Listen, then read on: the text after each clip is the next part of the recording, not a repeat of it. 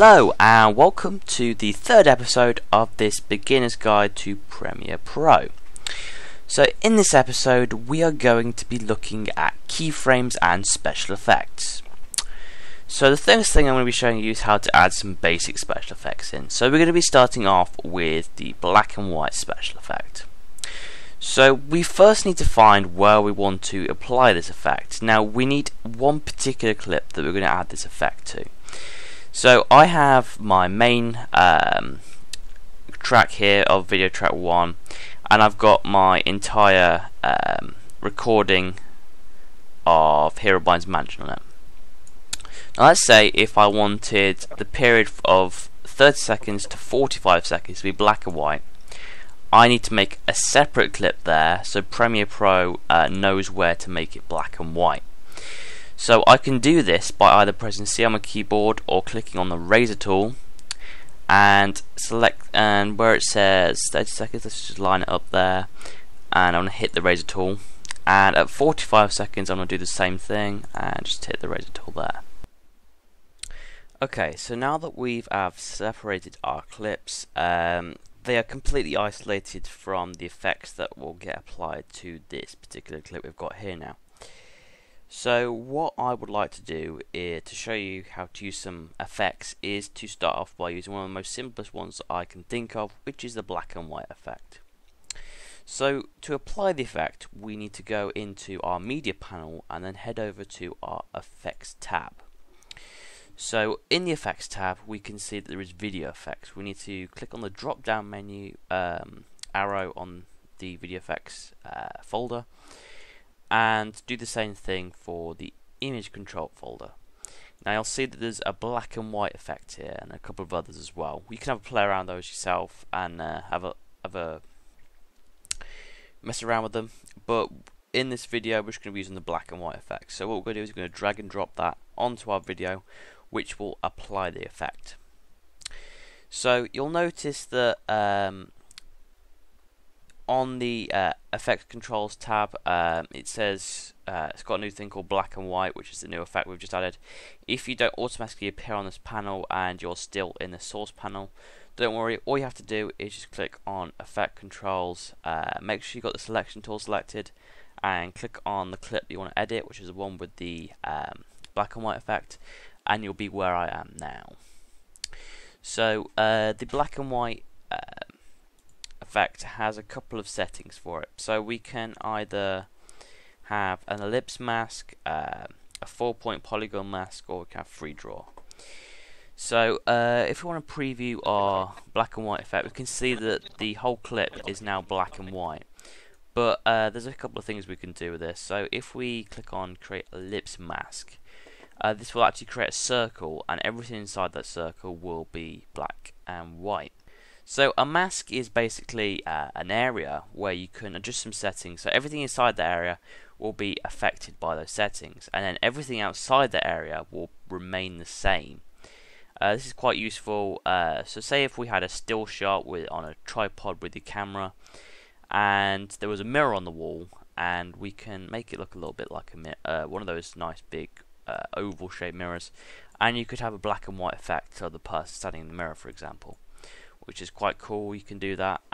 Also we can use our 4-point polygon mask, which is like a square type thing you can use. So say if we wanted this sign to be black and white, we can adjust that as well, so we can drag all these points to where we want them to be, and there we go, we've got the sign is now black and white, as you can see. Unfortunately though, if we scrub along we can see that the shot will still need to be still to maintain its position. It gets a lot more complicated if you want the black and white to follow along, and I don't believe that Premiere Pro supports that at the moment. So you need to use an external program such as After Effects to do something like that. So if we go through a couple of the settings on the mask configuration, we have the mask feather. So I'm going to be editing the oval shaped black and white patch at the moment. So the mask feather, if we increase this, you can see that it kind of fades out a little bit on the edges. So this is used for kind of like blending in with the background a bit more. Mask opacity, so if we turn this down, it's how sort of see-through it is. And finally the mask expansion, so we can manually increase the size of the mask if we want to as well. And the same effects pretty much apply to any shape you create the black and white effect. Now, this isn't the same process for every effect. This is just some of the tools you could be using on some of the effects, but we'll get more into some of those later in the tutorials. So I'm now going to show you how to use keyframes, which is a key part to Premiere Pro. So we don't need the black and white effect at this current point in time, so I'm just going to get rid of it. So if we just click on the black and white effect up there and hit the delete key, it disappears. So to give you a demonstration of keyframes and give you a basic concept idea of it, we're going to be using the opacity, but we're not going to do it on the actual video clip because that would make it go black to sort of to visible, and we don't really want that. We want something on top of the video that we can do that. So I'm going to be using the title that we made in the previous video. So like we did before, I'm just going to drop it in the point that we want it to start, and then we can use these little handles to drag it out. And as you can see, if we scrub through the little area we've got here, it stays on for the duration of that little clip. So what I want to do is I want it to be completely you can't see it all at the start of the clip, and at the middle of the clip you can see it completely, and at the end of the clip you can't see it at all again. So what I'm going to do is I'm going to use a keyframe on the opacity setting. So if we make sure that you've got your title selected, so if we make sure you've got the selection tool, click on your title and make sure the effects control tab, and it should bring up this little menu here. So if we click the drop down arrow for opacity, we also have those tools that we've seen for the black and white effects, so they work much the same, so you can control the opacity on particular points in your video, which is also quite cool, but we're not interested in that. We're interested in the keyframe area here. So we have a picture of a stopwatch and a little diamond over here. Now that indicates that this is a keyframe area, so anytime you see that, you can use keyframes. So what keyframes enable us to do is the computer works out all the hard stuff for us. So like I said, I want it to appear blank at the start, middle is perfectly visible, and then blank at the end. Now normally for every single frame we'd have to enter in how visible we wanted it to be, so we could have it like 10%, 25%, but the computer does that for us. We can do that by using keyframes. So if I take my opacity down to 0, so we can click and hold and then drag to the left, and that can take it down to 0. So at the very start you can see that it's made this little sort of diamond shape. Now that indicates that the keyframe has been placed there.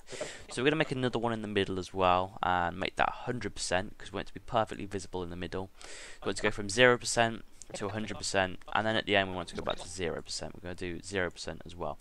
So we can either click and drag, or we can enter the value in manually. So we can do that by double clicking on the percentage and then changing the value to whatever we want, so we can have it at 0% again, so we can't see it. So now if we scrub through our text, you can see that it sort of fades in, and we get to the middle of the video, it's perfectly visible, then we fade out again as we get towards the end of the video. So that was a basic tutorial on keyframes and how to use one of the special effects that you can use in Premiere Pro. I hope you enjoyed this video, and if you didn't get anything or you want a video on something specifically, please leave a comment down below and I'll try my best to incorporate into our next video.